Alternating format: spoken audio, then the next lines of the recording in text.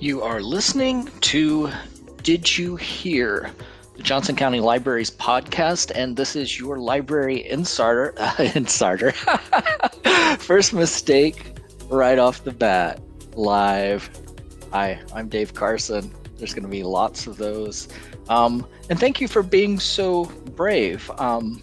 Today's episode, we have a few different people that are going to be dropping in. We're going to talk a little bit about the social media of the library during the COVID-19 era, what the Makerspace folks are doing, and also we're going to talk to a librarian about what it's like when the library building is closed. How do you be a librarian? Folks are going to be joining shortly, but first, our weekly word. Normally, that would be Jamal Lang, but he's not here in studio. And the studio, by the way, is one of my rooms in my tiny, tiny little Overland Park house, broadcasting live north of old downtown Overland Park. But today's weekly word is experiment, a procedure undertaken to make a discovery, test a hypothesis, or demonstrate a known fact. Other similar words are test, investigation, trial, inquiry, demonstration, examination. You know, that's exactly what we're doing here today. We're trying to do a live podcast, and so we'll see if this works. Amy, are you available? Hello, I'm here, Dave. Hey, welcome. I'm so glad. I've noticed some of our other guests. I see them in the live studio. Oh, here comes Becky. Hold on just a second. Like I said, this is an experiment. Becky, are you there? I am here. Can you hear me?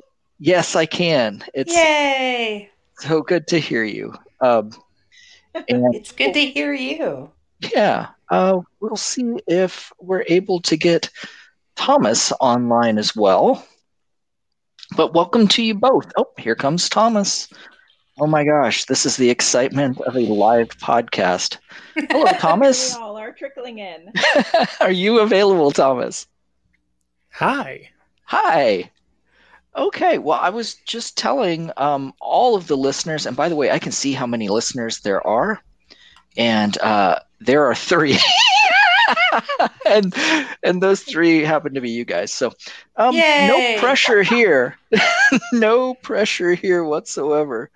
But like I was setting up, the whole premise for this show is that this is an experiment. We've never done a live podcast before. So exciting. It is. And, you know, lots of learning, and hopefully it all goes well. But like I was saying, we're hoping to talk about social media in the COVID-19 era. We also want to check in with our Makerspace facilitators to see, just to get an update. They've been doing such amazingly great things in the fight against COVID. And then we're going to talk to Becky, who we're not going to oversell just how hilarious she is. Thank you. That's too much pressure. I'm having performance anxiety. Okay, well, this is kind of free form. I mean, I would like to, you know, do those 3 segments, but feel free to join the conversation. I think that our normal co-host, Melissa Horak-Hearn, is unable to join us today. Mm-hmm. Yeah, but, you know, she'll be back next week. Okay, well, let's start with you, Amy. So when we had the stay-at-home order, how did your life change as far as dealing with social media? Sure. So, among other things, I do social media for the Johnson County Library. And so I'm used to checking, you know, our Twitter and our Facebook and our Instagram accounts pretty often throughout the day and posting. The difference is we've seen about a 200% increase in terms of reach and engagement on our social media posts. And that's because people in general are spending more time on social media. That's how they're connecting with their friends. That's how they're looking for entertainment. So we've definitely seen an increase, which has been really exciting for me. I've been answering a lot more messages, questions from patrons about all kinds of things, the normal sort of troubleshooting their account or looking for a book recommendation type things, but also questions about, do we know when the library will open? Will we offer drive-through service at some point? All of those questions related to our stay-at-home order, of course, have they've been coming in pretty frequently. So I've been busy chatting with lots of patrons on social media like that. And Amy, isn't it? Thing that's, go ahead. Well, I was going to just mention. I was just going to mention something that I haven't worked at the library forever, but it's been 13 years. And when I first started working at the library, when you would go into our admin area, there was a big desk, and we had a library receptionist. And and she ran the switchboard. It was like, Johnson County Library, how may I direct your call? And what a different world now with social media, and I find it to be like the chosen route for communication for a lot of people. It's like, I'm just going to tweet them, or I'm going to send a message through Facebook. That's my little observation. Take it or leave it. I love the switchboard memory. I was going to mention another thing that's been a change for me is I have a few more librarians helping me out, being social media contributors for us, because some of the normal duties that our librarians perform, we're not able to do right now. For instance, we're not transferring holds from library to library for patrons. So some of those duties have temporarily been put on hold. And so we have some more people helping us out on social, and that's been really great to collaborate with other people and allow other people to see the fun that I get to have on social media with our patrons. Yeah, that is fantastic. Let's do this. I'm going to put in transition music to go to the next piece. What do you think of that?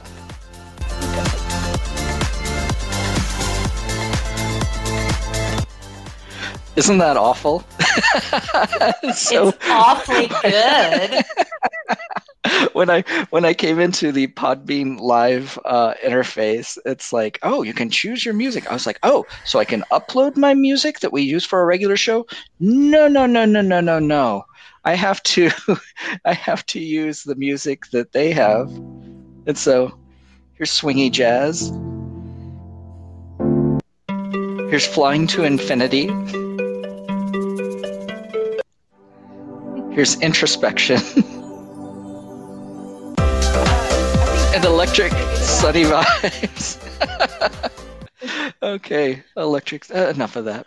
I also have like an arsenal of sound effects, so check this out.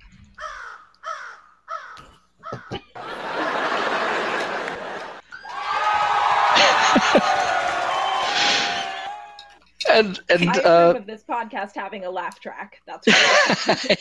Yeah. So this is how I'll do this. So we'll bring in our next guest, and that is a Makerspace facilitator, Thomas Mallieu.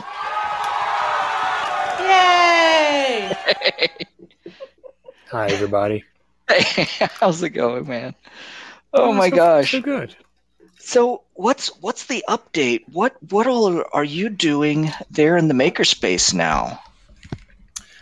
So we've been working hard, all of us, since the library is closed in March.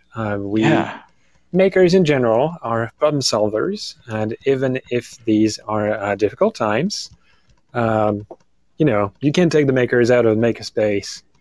Yeah, but you can't take the Makerspace out of the makers. So each of us, the four of us, Angelica, Brian, Nick, and myself, just went to work and tried to figure out, each in our corner at first, what could we do to support our community in these times.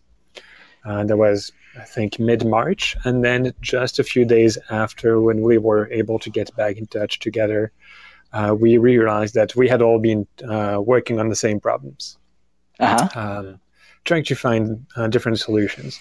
We pulled all that together, tested a lot of stuff, and since mid to late March, the Makerspace team has been cranking out face masks, including with the help of volunteer JCL staff. We have been cranking out face shields. We have helped some local fire department staff figure out some extra equipment for themselves, 3D printing stuff around the clock, cutting fabric and making masks around the clock. It's been an adventure. Yeah. Can we talk numbers? I mean, do you have them, or like how many masks did you all end up producing?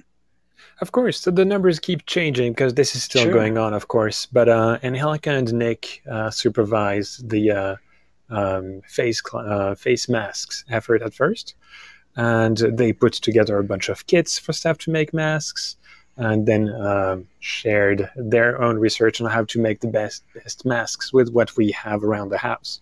At the last count that I got, we had contributed anywhere between 600 and 700 face masks. Wow. See what I did there? And that number is probably out of date already anyway. Oh, wow. And what about visors? Face shields, there was a little more research needing to go into it. So we wanted to make sure if we committed the time and resources, not just of the library, but other places like, for example, the JUCO Makerspace 3D printers, which we are hosting at the library Makerspace right now. We wanted to make sure if we created something that it was going to be something useful. So we needed a little more time to research the correct face shields to make, to find the correct materials, unexpected materials sometimes to make these face shields. But we delivered about 80 of them last week to Johnson County Emergency Medical Services. And we have a little over 160 completed and ready to go, and about 260 more waiting to be assembled. Wow. And especially since, there's talk about reopening the economy and all of that, and there's going to be a lot of people, in contact with each others, and they're expecting there to be, some further outbreak, and I'm sure that those protective items are absolutely needed. Oh, they will be for sure. And on top of all that, the research that went into it, no, of course, we have a really nice printing farm going on at the library right now, and in all other places across the US and across the world. But even if all these printers together can't be enough to, say, provide a whole hospital system with all the equipment they would need, they would at least be able to supplement these systems or supplement what people need in the community until the industrial production kicks in. It's really all about finding the little gaps where the maker community can help and provide that help, and then move on to the next best thing then do to take care of our community. Wow. Well, thank you so much for doing that. And thanks for the update.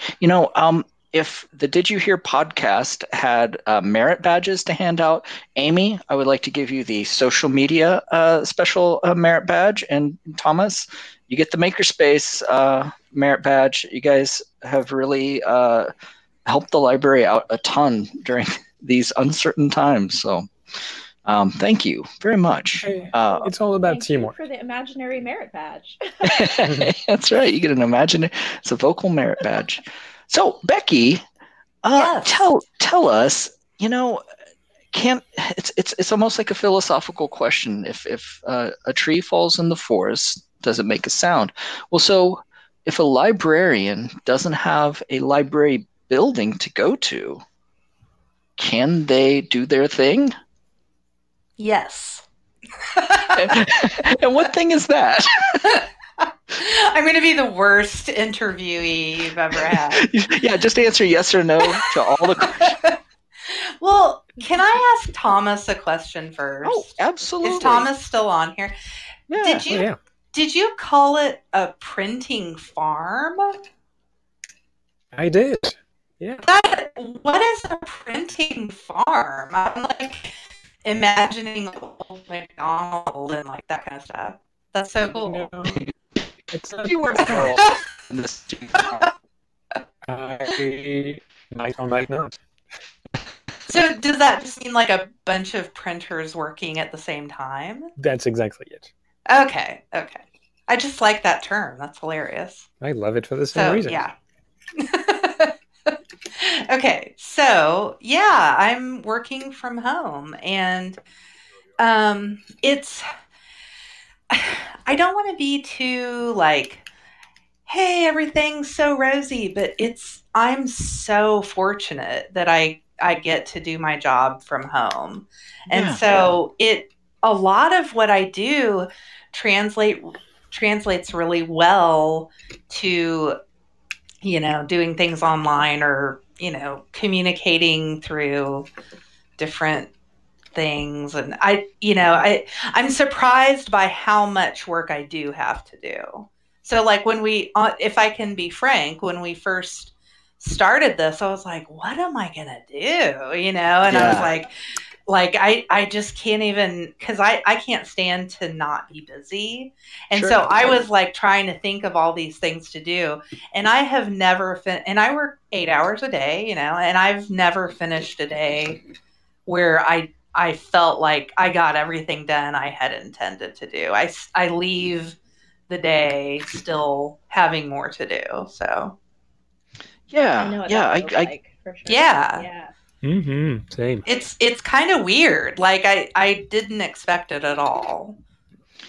Yeah, and I think part of it is I feel like I'm more busy than ever, and I think part of it is definitely that there's some learning for using new communication software. Oh yeah. I've had to learn new software packages altogether. I normally use a Mac, but at home I'm using a PC. I've got to say one of our guests, I'm guessing Thomas, or maybe it's Amy. Somebody sounds like you're opening cans and cooking up beans.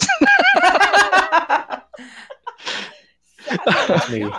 I'm sorry. That's okay. You have a very sensitive microphone. Why would you assume it's not me? Why can't I be the one cooking beans? Would you like to know what I'm doing? Sure. So, and that segues very well into what Becky is talking about, because I'm actually doing something vaguely related to the online programs. Yeah. So the Makerspace team has been looking at equipment they need to run online programs and bring the audience back in.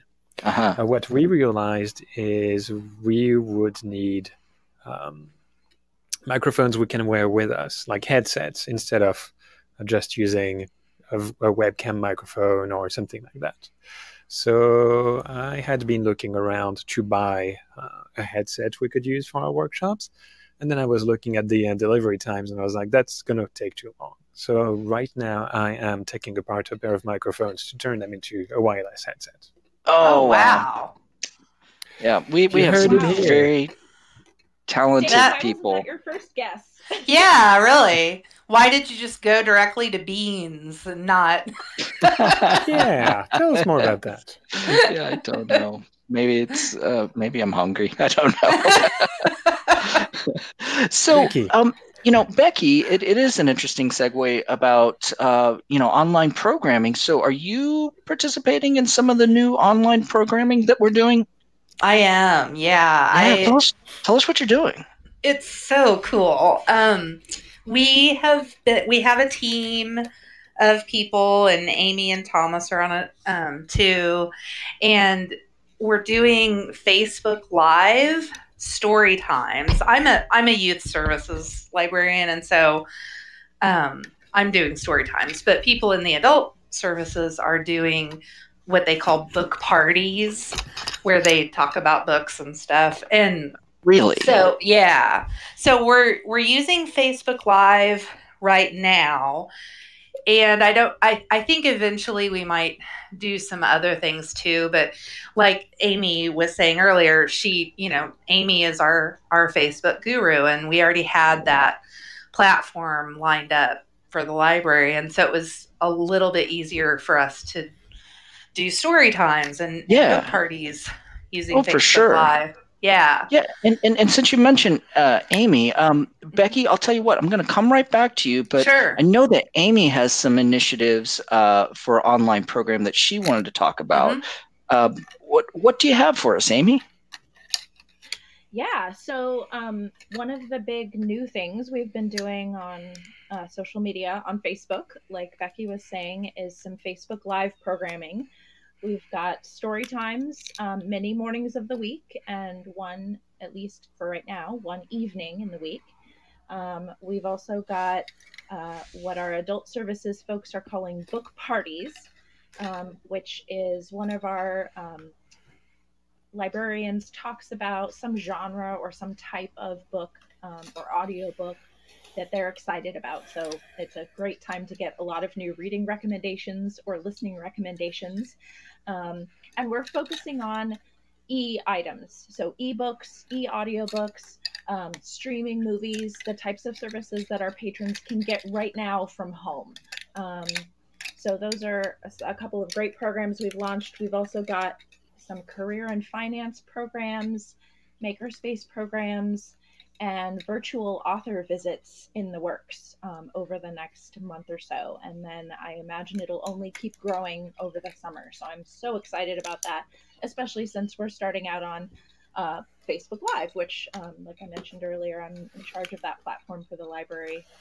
And then one other thing I wanted to mention, just because it was so successful on Facebook, is many of our librarians wrote messages to their patrons on pieces of paper and held them up and took a selfie. And we posted a whole bunch of these, and we've got almost 1,000 likes or loves on that post and all the individual pictures. So if you want to read some messages from some of the faces that you're missing, you can look for that post on our Facebook page. It was posted on April 24th, so a few posts back.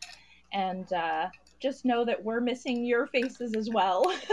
And it was really great for our librarians to write those signs and get to pass along a message to all of the patrons that we're missing so much. So keep talking for a moment. I'm copying the link to the video because we went ahead and took all of those photos and we made a short video, and I'm putting that into our online chat right now. So have a look at that if you'd like. Awesome. So well, I'll mention one other thing quickly then while you're doing that. Okay. We started online trivia. We're posting a couple of trivia games every week, and you can find those on our Facebook or our Instagram at Choco Library. And last week it was just general adult book trivia. It was a hard quiz. I didn't write the quiz. I took the quiz, and I did not do very well. Oh, really? And I like to think of myself as pretty knowledgeable. The first week's winners were Liza and Ruth. So we have the online handles of the folks who win. We're going to be congratulating them every week. And then our new quizzes are, we have a movie quiz and we have a young adult book quiz. So look for those and have a little fun with us online. Oh, very good. So let's go back to Becky. So beyond the book party, are you involved in any other programming, or if not, go ahead. No, that's all right. I'm actually not in the book party. I'm just watching them because You're they're watching, so okay. good. Yeah. Yeah. I watched one with my colleague Melody. She talked about addiction memoirs, which sounds incredibly sad, but it was like I was sitting in her living room and she was hosting this amazing party. So it was really cool. Beautiful living room. I know, right? Yeah. So and yeah. But I'm one of the, I think there are, I can't remember how many of us. I think there's 14 of us total of the team that's doing the online story times. And so, I got to do one this morning. We each have a certain day that we do it. And like Amy was saying, it's all on Facebook Live at 10 a.m. And then we have one set at 6 on Wednesdays. so far, and it's different storytime leaders doing it. And so I'm partnered with Ms. Christie from the Antioch Library, and I normally work at the Oak Park Library where I do story time. But since we can't physically be there, we're bringing them into our patrons' living rooms, and it's been an amazing way to connect with our young patrons and also their parents and caregivers. And they can leave, while we're doing a storytime live, they can leave comments and share. That we've had some patrons share pictures of their kids engaging with us, and it's been just so amazing to be able to still get to see our storytime families that way. So it's a lot of fun. That's really great, Becky. Yeah. And I noticed that to watch all of those story times. Yes, exactly. To our story time programs, right? Exactly.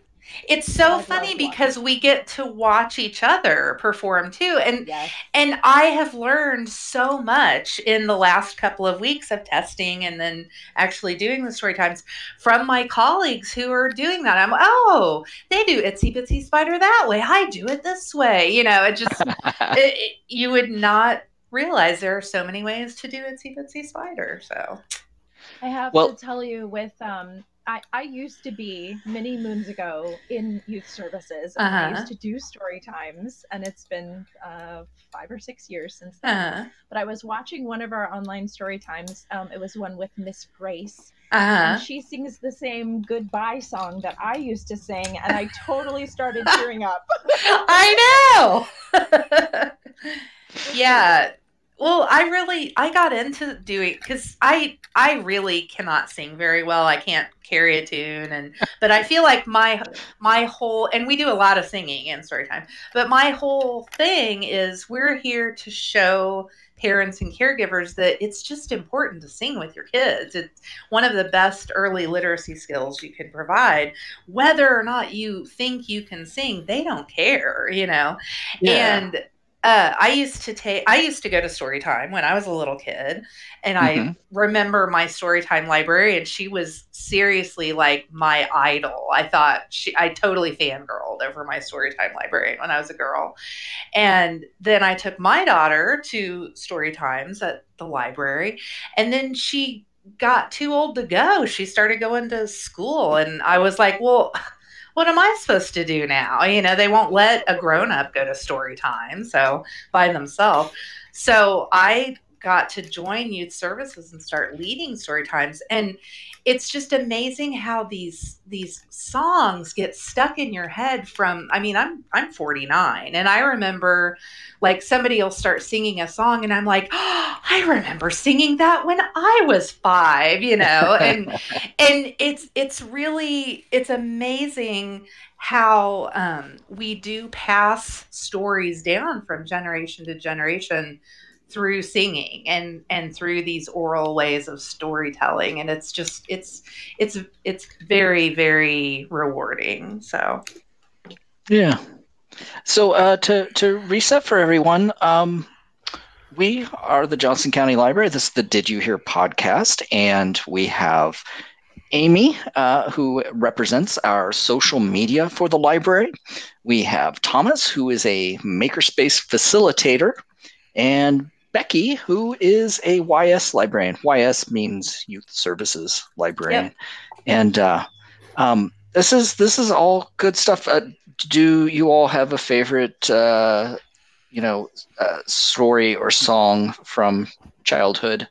Because I remember Bear Hunt. Is that still one they do? Or is that yeah. Have actually going on a bear hunt? Dave, you and I kind of have the same taste in music. Do you know Billy Bragg?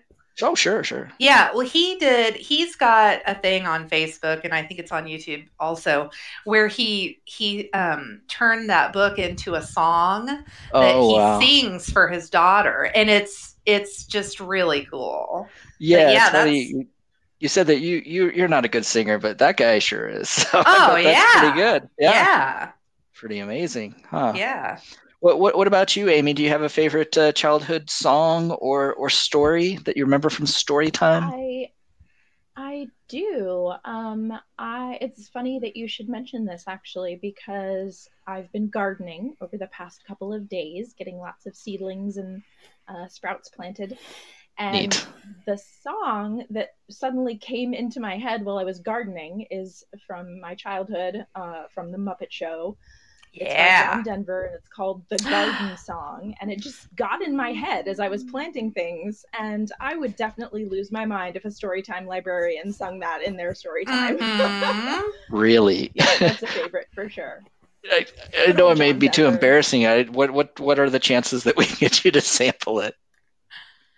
Can I pull up John Denver really quickly? Yeah, you could if you want, but I don't know what it sounds like. I don't know how it goes. You know what's nuts, Amy? I live with my mother-in-law, and she has a 12-string guitar that she got like in the 60s when she was a kid, and she learned to play that kind of guitar because of John Denver. And he's like he is one of her favorite people. And so, if you ever want to hear some John Denver, I will put my mother-in-law on. So that is so wholesome. I know. And she made a sock puppet for us that we used in Storytime today, which we usually delete the Storytime videos off of Facebook because they have copyright books that we're reading. Exactly. Sure. But the one that we did this morning, it's all public domain songs, so we were able to just leave it on Facebook. So if you want to go on there and look at my mother-in-law's puppet and then pretend that she's singing John Denver, then that would be cool. Oh, that's so cool. And I can play you a tiny sample of the garden song if you would like. All right, here we go. Let me turn on my volume.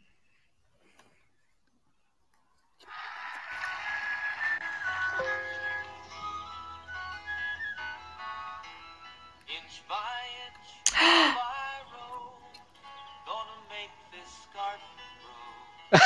I remember this. Oh, that's great. Oh, it's so great. Definitely, if you look up the garden song John Denver on YouTube, you'll have a very 80s flashback. and his hair.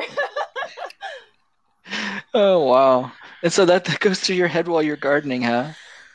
It does. It just popped. I hadn't thought of it in years, and it just popped into my head while I was planting my onions and my radishes. Is it just a little Zen experience for you then? Just total happiness? Yes. That's nice. Inch by inch. Okay. So see, Dave's singing now. We need to get Dave on story time now. Oh yeah, I will rock the MIC. No, we're not going to go there. Hey, so Thomas, did you grow up in France? Absolutely, yeah. So did they have story times for children in France? They probably do, although I gotta say, I never went. Oh, Sorry. We would have instead. Oh, no worries. Hey, I get it. Sometimes I walk past the big room where we do story time at Central Resource, and it's pretty adorable. Yeah. But we would actually do that. I didn't go to the library ones. I went to the ones, of course, in kindergarten, and that was pretty cool. I don't remember many of the songs, but I think in the US, there's a few American versions, like Brother Peter, stuff like that. What was that?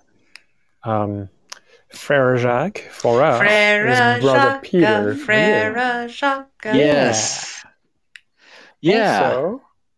Also, something that I was doing something completely unrelated, and like Amy, I had something pop in my head. That was actually Baby Shark. Baby Shark, as it turns out, is an early 20th century campfire song. Yes, it is. Oh, I was blown away by that. It's been around forever. It is not a K-pop song. It is. They took it from Campfire. Mm-hmm. Yeah. Wow. So, the thing that really blows me away about story time is that, when I was a kid, it was just story time. It's like you're probably right before the age of kindergarten, Mm-hmm. But now we have baby story time. Oh, we have toddler story time, regular old story time. Am I missing any of the other story times? Well, Family. when we're ELL Go ahead. also. Baby boomer ELL, story we have a bilingual story time. That'd be great. Gen Xer story time. We should have an Adult Swim story time where we just sing a bunch of rude songs. It's like, it's uncensored and raw. Yes, Gen Xers. Exactly.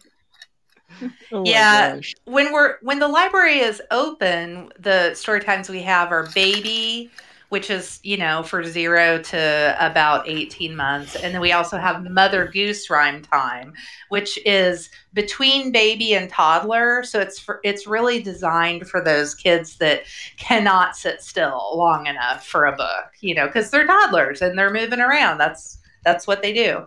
And then we have toddler and then preschool, and then family is just sort of flexible for everybody. And then we'll have evening family and bilingual story time, like Amy was saying. So we have a bunch, but right now, because it's all on Facebook Live, it's just sort of a family story time. It's, whoever wants to join, it's designed to be flexible and not for a certain group. Yeah. And how great is that? And I hope it's something that will continue because, as I don't want to say a former parent. I'm still a parent, but my daughter's college age now. But your schedule for a family is so busy, and to squeeze in time for anything sometimes is impossible. But to have something that I don't have to leave the house for occasionally, that's a nice option.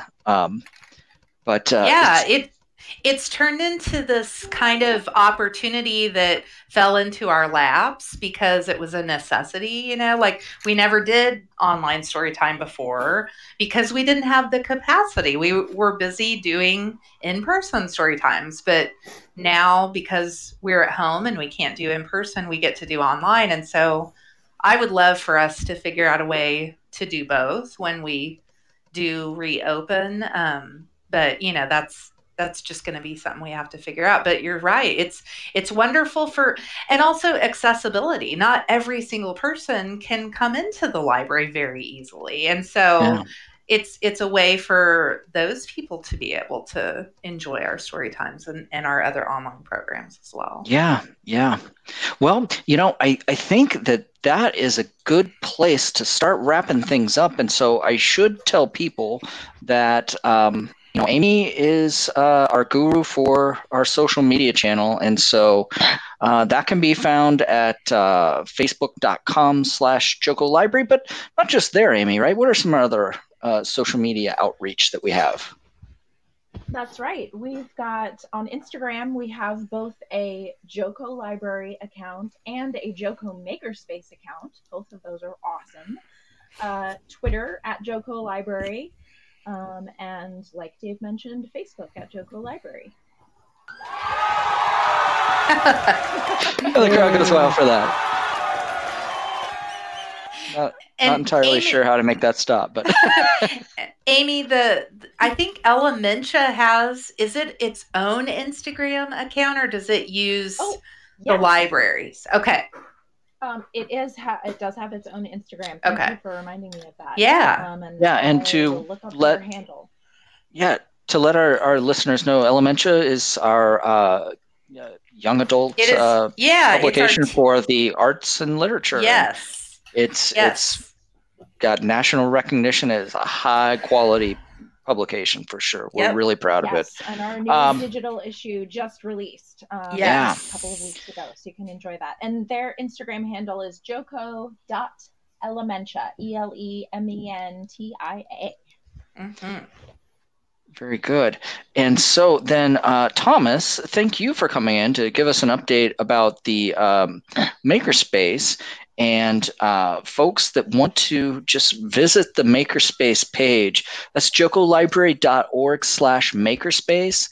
And while we don't have hours right now, you can take a look at some of the wonderful equipment that we have: 3D printing, computers and software, electronics, AV equipment, sewing, laser cutting, CNC cutting, vinyl cutting. We've also got a really super cool Matterport tour of the Makerspace. So it's so much better than just like a 360 view of the Makerspace. You can pop in there, move around, and there's some little pop-ups that tell you about the different equipment. But, it's so cool because it's interactive and you can really see where you work, Thomas. Yeah, it's pretty awesome. You have any recommendations for us, what we should be doing or making while we're at home? Just do whatever makes you happy these days.